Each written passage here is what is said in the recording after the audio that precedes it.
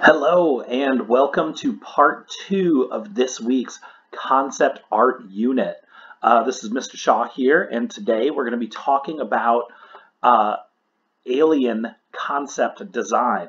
Now, the concept of aliens, the idea of aliens, is something that people have been talking about for years and years and years, and no one can really figure out whether they're really real or really not real. But what we can be sure of is that we see aliens everywhere in movies and TV shows like Home and Lilo and Stitch and Toy Story.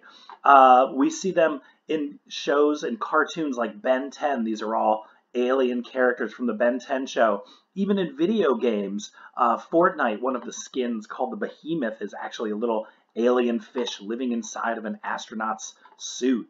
So today we're going to be talking about why artists create these aliens, how artists come up with the great ideas of these creatures that don't really exist before they get added into movies and TV shows or even into video games that we like to play.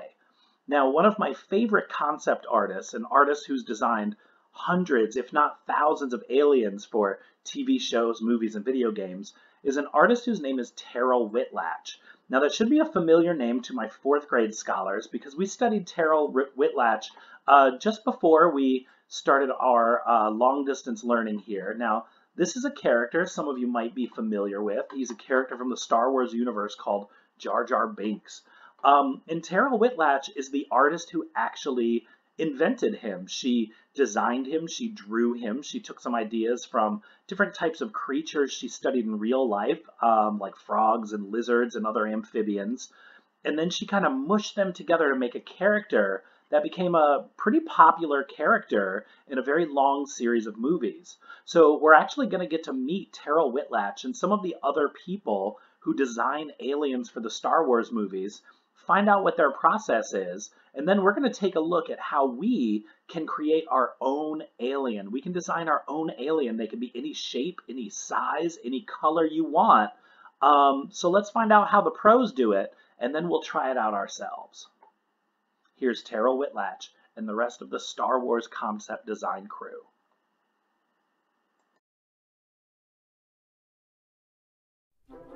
You saved my again!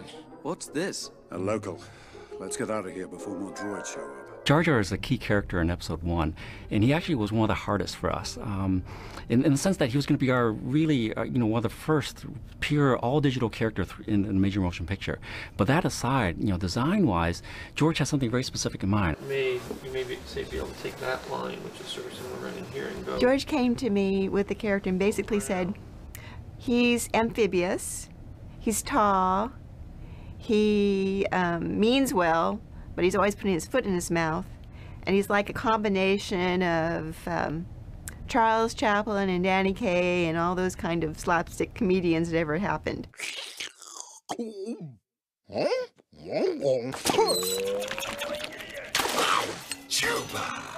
He's a combination of duck-billed dinosaur and emu, basically, is about the best way I can describe him, with the skin texture of an amphibian and the color pattern of a parrotfish. And so we started really thinking about, okay, well, what are the things that, we would kind of like to see? And we decided to give him different proportions so that he would walk funny. He would have a slightly different gait. So we gave his, his proportion from his knee to his foot was a little bit longer than normal. It's something that's very subtle, but it gave him a really gangly type of walk.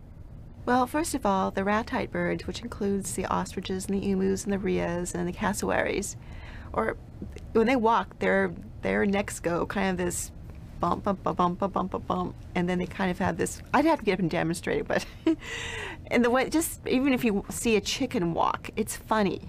It just is humorous, but it's graceful at the same time. I wanted to give that to this character. We shall make you Bombard General. General?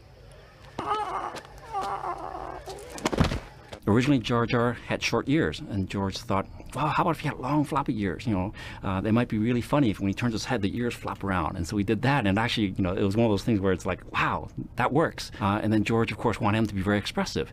And so we thought, okay, well, what's expressive? What can we do with the eyes to make them very comedic? And we thought, okay, well, they should be on stalks so they can pop out. They could do all these things. Gave him a big mouth so he could do wild, crazy expressions. And so all those things, all those pieces started to sort of blend together into creating who Jar Jar is now. Steady, steady. The biggest thing was coming up with that concept drawing that George said, yeah, that's him. And then I did orthographics, all the side, the front, the back side, the skeleton, the muscles. My background is vertebrate zoology and paleontology, and that was my training. And so basically, I look at nature. What has gone before, whether it's a prehistoric species or a current species, blend those together, how do those anatomies work in real time and in real life. The people that I think were the hardcore Star Wars fans may have had a problem simply because he was new and because he was kind of a funny one. But children loved him. My tongue is savage. My tongue ravage. All right, so hopefully you got some good ideas watching Terrell Whitlatch and the rest of the Star Wars design crew come up with ideas of how they design their creatures, about how that specific alien, Jar Jar Binks, was kind of built from an idea to a drawing to a sculpture, and then finally being acted out in a movie as a digital character. I think that's a really cool process, and jobs like that are all over the world now. There are so many designers who design creatures for movies and TV shows and video games. If making up aliens and creatures is something that's fun for you, something you think you'd like to do for a living, that's absolutely a job a lot of artists have. So today, you're going to have an opportunity to design your own alien. And here I found a whole bunch of alien designs, all by the same artist. And your design, your alien design, could vary depending on what kind of creature you want to make. Here's a little alien that looks like a crocodile mixed with a person standing on two legs, a little bit of a dinosaur, a little bit of an alien. Or maybe you want to choose to design a robot instead of a living, breathing flesh and blood creature, I guess you could say. Your alien could be any size, any shape. It could be a big, frightening, bulky alien like this guy here, or it could be a little harmless, maybe cute alien, kind of like this little guy. Your alien could take the shape of a recognizable animal from Earth. This guy looks a little bit like a hippopotamus. This alien is called Hat and appears to be shaped like an umbrella that's been folded up. So your alien can really look however you'd like. It could take on any shape you want. It could be just a tall pile of slime, or it could be a graceful, beautiful alien with wings like a fairy that it could use to fly around on. Oops, that zoom job didn't work so well. So we're going to take a look at the template that I'm going to put on Seesaw for you. We're going to be able to use those Seesaw drawing tools, and I don't want you to just draw an alien. If you have the time to, I'd like you to add some colors to it. Maybe those colors will tell me where it lives. These creatures seem to live in a watery environment. This guy seems like he might be from a very dangerous place and he has to wear armor to get by.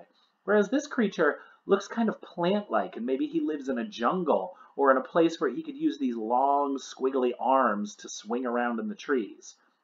So let's take a look at that Seesaw template and let's work on some ideas and maybe even a name and a little bit of a backstory or some fun facts for your alien. And I can't wait to see what you guys can design and draw on your own.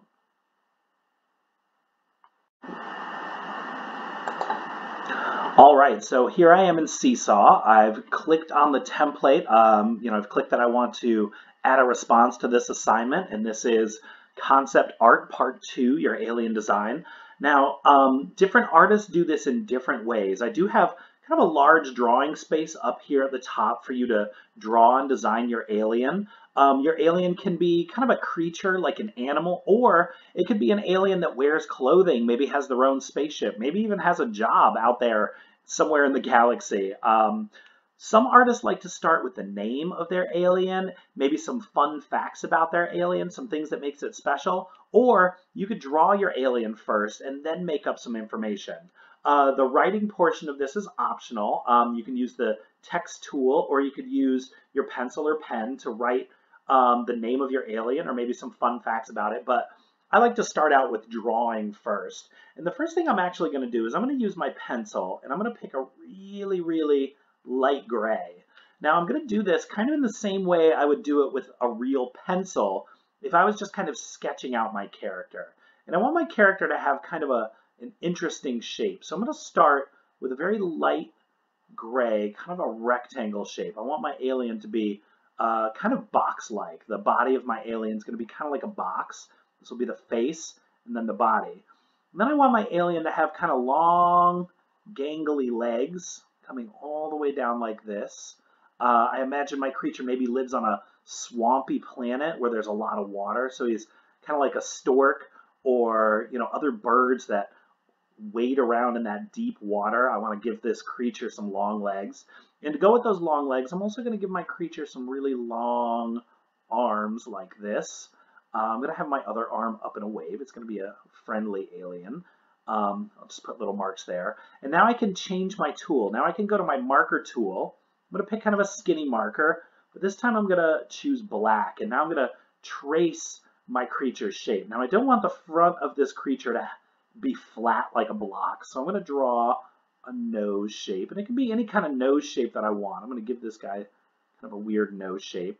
And then I want my creature to have little tiny beady eyes and kind of not quite as long as an elephant trunk, but something sticking out kind of down here. And then the rest of my creature's face is going to kind of stretch out like this. It's kind of a weird looking dude. And I'm actually going to have my creature wearing almost like a mask or a helmet, I think. So my creature's mouth will be here. I'm going to give him some teeth kind of sticking out.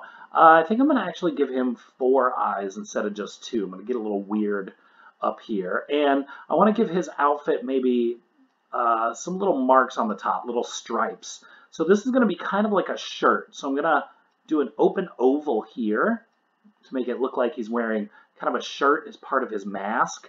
And then I'll have his actual arms hanging down. I'm going to give him long, skinny fingers, but only 3 of them, a thumb and 2 little fingers. And then I'm going to give this guy some pants. But I'm going to do something interesting with the pants. I'm going to add a little pattern down here at the bottom, almost like he's wearing stripy pants. And then I'm going to give him some nice, long, flat feet. I'll draw some little shoelaces on his shoes down here. And this is a pretty interestingly shaped alien. He definitely doesn't look like a human person. He has a really interesting, unique shape. And your alien can be shaped however you want them to. It could be a boy alien or a girl alien, or maybe an alien that's not really a boy or a girl, just kind of a weird thing, maybe a blob of slime or a robot of some sort. Now, after I've drawn my alien, after I've made his general shape, now I can start adding color to it. And I think I've shown you before, adding color with this highlighter tool is a really nice way to kind of save your colors to make sure you don't lose your work. I'm sorry, to save your line work. So I'm going to pick kind of a medium-sized brush. And now when I paint his shirt blue, I can actually color over my marker lines a little bit without ruining my drawing, without covering up all of that nice work I did with that black marker. So I'm going to give him a kind of a blue top here, and I'll have the top part of his pants be that same blue color.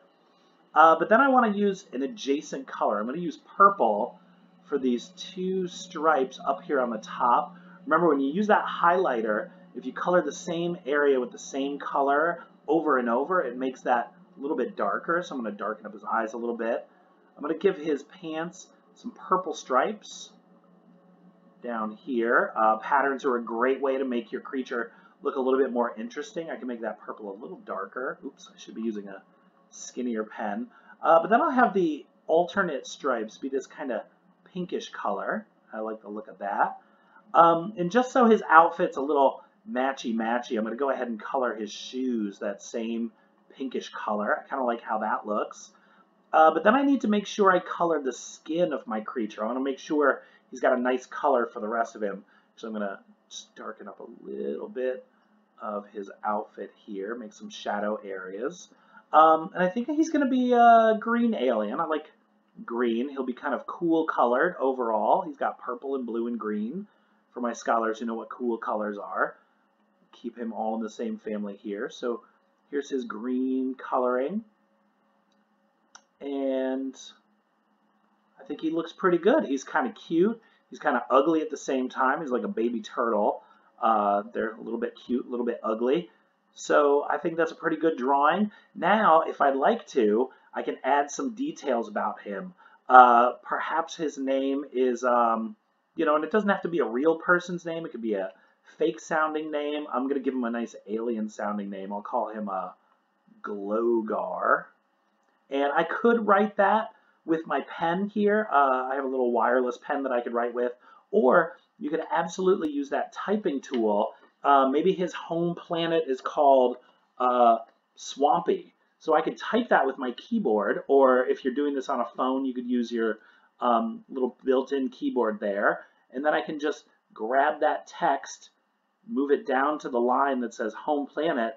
And I can even shrink it a little bit to get it to fit on there a little bit better.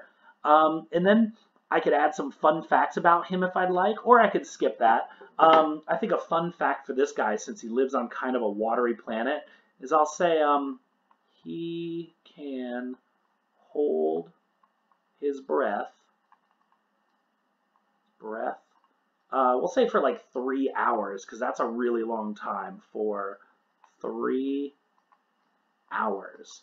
And then that'll give anyone who looks at my alien an idea about the type of creature he is, maybe what kind of planet he lives on if I want. I could even draw a little background in here.